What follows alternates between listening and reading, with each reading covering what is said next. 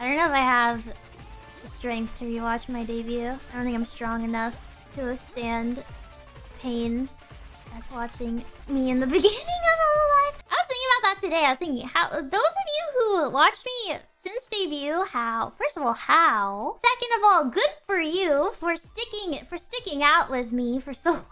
My goodness. How? Cute? I don't know. I don't know about that. I've said this before. There's, you know, again, I was nervous and I was so shy and nervous, which can be cute, right? But I think in my instance, it wasn't cute. I think it was just pain.